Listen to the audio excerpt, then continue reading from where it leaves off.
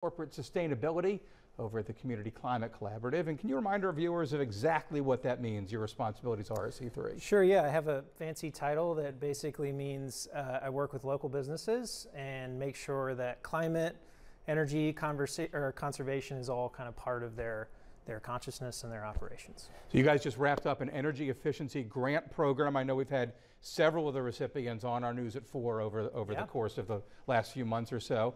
Tell us a little bit about the program and the results you guys achieved. Sure. So we work with businesses in a number of ways, sort of depending on what they're capable of and the bandwidth they have. We have our Green Business Alliance, and we ask a lot of them. They're larger employers in town, but these grant recipients, they tend to be small, single-owner businesses, and basically we just want to give back. So we link up with them. They applied at the beginning of this year, and basically kind of do an energy walkthrough of their office or their restaurant or their facility, sort of find what they need, what's going to impact their energy bills and save them some money, and then we get them upgrades. We give away money and we get them cooking.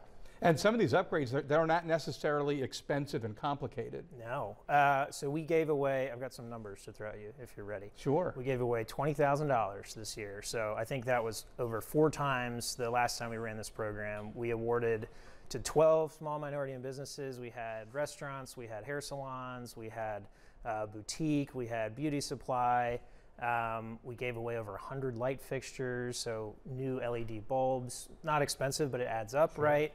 Thermostats, appliances, heat pump. We got a new heat pump for Style and Beyond. The cool thing to me is that all of these are quality of life upgrades too. So who likes fluorescent lights, right? So you get the old stuff out, you get the new stuff in, it really improves their space, the customer experience, and then the kicker, through these awards, we're estimating about $5,000 in energy saving costs, and that all goes back to these businesses. So they get the award, and then the savings pay for themselves. Just keeps on giving. Year over year. It's really cool. I guess it takes a group effort to pull something like this off. So there are partners that are helping out with this? Yeah. So first we had to find the money. So we had an anonymous foundation step up. Thank you. You know who you are. We had the city of Charlottesville, county of Albemarle pitch in as well. And then you really need partners to get the word out. So we worked with Community Investment Collaborative. They have such great connections in small business community here. And Seaville Chamber of Commerce, they really helped us find applicants. And that whole team sort of made this special program happen this year. Something you plan on doing again in the future? In a word, yes. It was probably the best thing I did this year. Giving away something feels really good.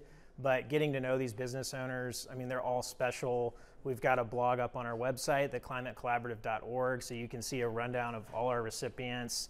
Go frequent their business and show them some love. But it's such a great group, and it was the highlight of my year. All right, continued good work and success for you and the businesses. Thank you very much. Thank you. Casey?